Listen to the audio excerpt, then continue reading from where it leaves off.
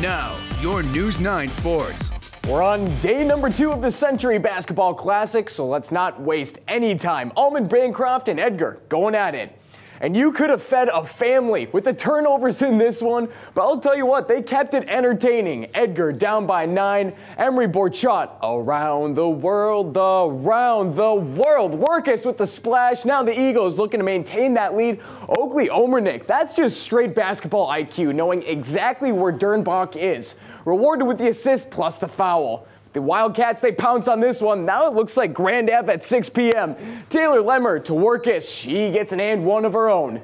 Wildcats giving the Eagles fits, including this Workus block. Ooh, that is savage. But Almond-Bancroft would pull away in the end. Lexi Dernbach with the exclamation point, and the Eagles take it 40-25.